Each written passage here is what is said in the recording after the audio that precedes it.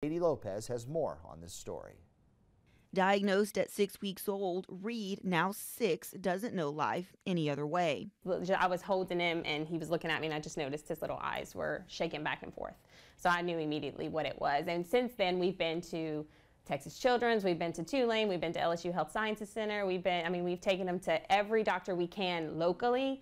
And the answer was always just, it is what it is. We can't do anything for him. Congenital nystagmus is an eye disorder that makes focusing hard and can eventually lead to blindness. The surgery Reed is hoping to get will slow the process down and could even stop it altogether, making life a little easier for him. So this surgery will hopefully slow the eye movement, if not stop it, as well as lift his head, turn his head, and stop that head bobble from happening. Reed isn't alone in his fight for sight. He has a special friend in his corner, Reese Guidry, who has the same disorder and is also fighting for sight in the future. Our kids go to the same school, and I'm actually the school nurse there, so she came and said, hey, I need to tell you about my son. He has nystagmus, and it was just kind of like it was meant to be, because I was like, oh, so does mine, and they're both in the same grade, and so they are very, very different.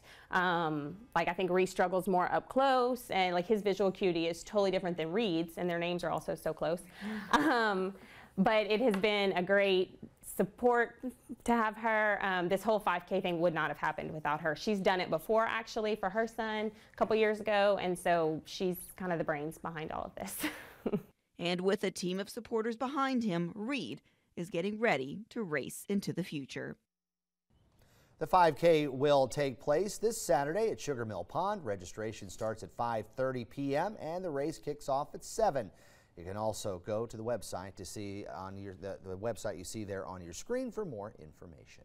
Awesome. So much stuff going on. Oh my gosh. Get involved, especially